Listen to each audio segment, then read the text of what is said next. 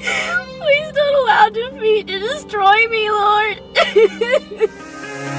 Give me reasons to doubt, try to keep me down, but I'll put the flame out, you can't get to me. Hey everyone! Welcome to the final installment of the miniseries collab with Oneal Walters, author of the book The Empty Couple, which you can find on Amazon. Before we jump in, could you humor me for just 1 second? Great. Do these two puzzle pieces fit together? Any takers? Oh, yeah, there's a puzzle piece in here. You see? There it is. So, do they fit?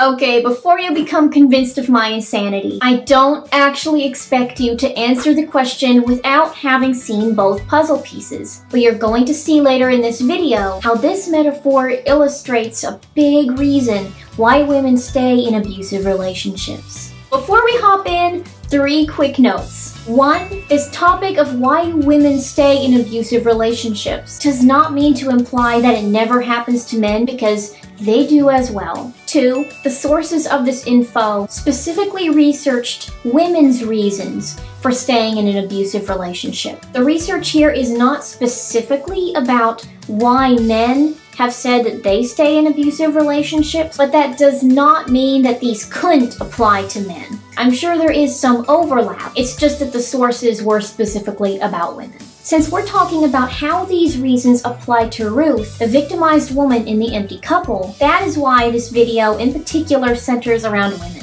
And finally, the research was specifically on why women stay in bad romantic relationships, but that does not mean that these reasons can't or don't apply to other types of relationships. I'm standing on the edge of a cliff. The most obvious reason to stay is fear of harm. Now, this could be concern over emotional or social harm, but women more than men have to worry about physical harm. A woman is 70 times more likely to be murdered in the weeks following a breakup than at any other point in the relationship. And if she has some kind of handicap that keeps her dependent on her abuser, then the abuser doesn't even have to do anything. All he really has to do is take away the help she needs. And the victim is oftentimes not even the only casualty. Studies show that kids, parents, friends, other family, anyone who dares to support the victim are also very likely to get injured or killed if they're nearby, especially after a breakup. Thanks, Ashley. I will see you tomorrow. Are you nuts? Michael is a psycho. I am not leaving you alone. Please go. If you stay here, it will be worse. But harm and death are not the only considerations whenever it comes to children. Another reason is wanting the kids to have both parents in their lives. And if the husband is prone to taking out all his anger and stress and abusing his wife, but not his children, then she is even more likely to stay in the relationship because she doesn't want to ruin the happy relationship between the father and the children.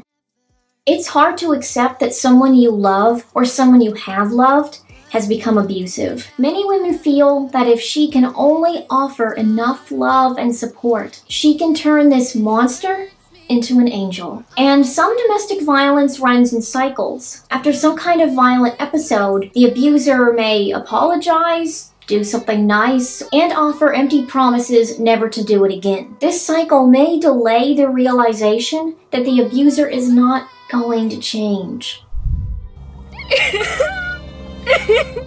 Fear is my enemy, so separate us, Lord.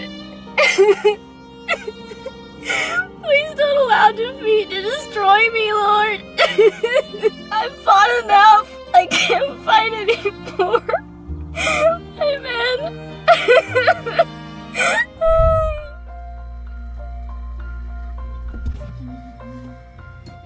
Michael will not be a victim anymore.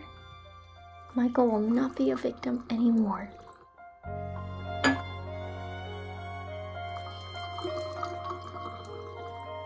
In this passage, Ruth mistakenly thinks beer is the real problem. She can't or doesn't want to see that Michael's persistence in violence is the real problem. Now, you've no doubt heard me say on social media that I believe that people can change, but listen to me closely. People can change, but you can't change them. That person must want to change. Change is hard even in the best of circumstances, and one must be very, very motivated before you see anything happen. Please don't stick around hoping that you can change them, because unless that person wants to change, all of your efforts will be in vain. Whatever you grew up with is your normal, however abnormal or unhealthy that may be. Someone who grew up with abuse won't realize that a relationship can be anything other than that, so they won't even know to leave it. And it's not just your own experiences that impact you. Society rewards loyalty and condemns disloyalty. If a bully is really charming around other people, it is going to be really hard to get other people to believe what's happening behind closed doors. Yes, loyalty is a great quality and I do not condemn it, but please apply it to people who are going to be loyal to your health, safety, and well-being in return. Sometimes women stay simply because they don't have the money or the means to make their own way, especially if they have kids. Homelessness, inability to find a shelter, custody, and joint assets, these are real concerns, and some abusers purposely put the victim in a bad financial situation, such as overspending the victim's money or hurting her in such a way that she has a hard time even maintaining a job. Dear Lord, our mortgage is due soon. Help us, please. We need you. Amen. Friends and family are huge keys to escaping a bad relationship, so some abusers will try to distance the victim from these relations. Now, this could range from taking up all the victim's time, leaving no time for friends and family, making an ultimatum, you have to choose between these other people and me, or it could be as much as physically moving the victim away from friends and family geographically. Foreigners without proper immigration status, few friends, and little ability to speak the native tongue may become easy targets because they are already isolated from social and legal help. I suggest that you spend today and overnight with a friend. I don't have any friends. I don't have anywhere else to go. Now, not all domestic abuse is utter terror 24/7. Sometimes couples have kids, mutual friends, a great home, shared hobbies, and other great things. When the victim enjoys life with the abuser, some of the time, it can be unclear whether she ought to give up the good things to escape the bad things. The status quo bias can still kick in even if their life isn't completely excellent during the good times. Ruth and Michael seem to have the perfect relationship. She's a successful lawyer. They own a beautiful home and drive expensive luxury cars. Trauma has a way of making a victim doubt themselves, or maybe even wonder if they deserve it. Did I trigger him? Could I have done something differently? He's just under stress, that's all. And what if she is exaggerating how bad it is? Yelling and controlling don't leave bruises. So is it abuse? Many abusers purposely gaslight their victims, which is manipulating someone's view of reality, making them doubt their own point of view or even doubt their own sanity. You are safe now, so tell me what happened. I am safe, officer. Thanks to Michael. Then why were you crying? I was just overwhelmed with work and finances. Has he ever hurt you, even if it was just accidental? He gets frustrated because he's not working. Tell me what happened this morning. I guess I just fainted due to the stress of everything. Has his frustration ever been expressed physically? He's a misunderstood man who doesn't deserve jail. Many women who suffer domestic violence begin to believe they are worthless, alone, and incompetent. Plenty of confident, capable women also find themselves in abusive situations.